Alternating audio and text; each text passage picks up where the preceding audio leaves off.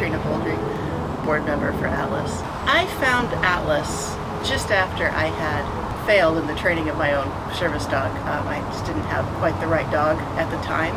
The folks at Atlas were the first people I ever heard talk about how difficult and how triggering it can be for an individual with a disability to get a service dog, let alone to owner train, to have their own dog that they're working on training. The transparency that they acknowledge that a disability is part of somebody, and not something to overcome, but something to learn how to cope with.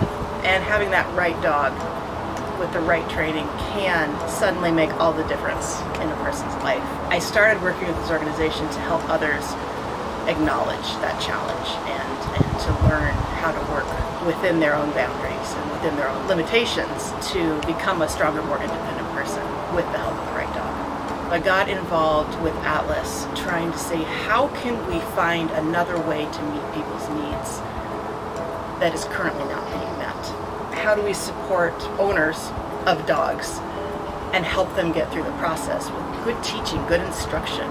How do you help them find the right trainer to work with? How do you teach them, the individual, the skills to train their own dog? So as I started to make equipment for people with disabilities, simply because they were saying, I can't use this, what would work? And finding a solution for something that would work opened my eyes to how big the gap was between what was out there and what people really needed. And so I have this catalog of information, and I don't know how to share it with the world, so Atlas is giving me just one avenue to share some of the information I've collected over the years.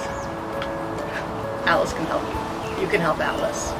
If you're a dog trainer, a professional dog trainer, if your interest is in helping people, especially people with disabilities, and you'd like to learn more about service dogs, if you're just an amateur dog lover, just love dogs and want to help people work with their dog to become a partnership, you can help Atlas. You can get involved. We need supporters. We need people to go out and share our message. There's a place for you in Atlas. Atlas is first a disability rights organization. So we would love to have healthcare providers. We would love to have mental health providers. We would love to have anybody interested in helping people.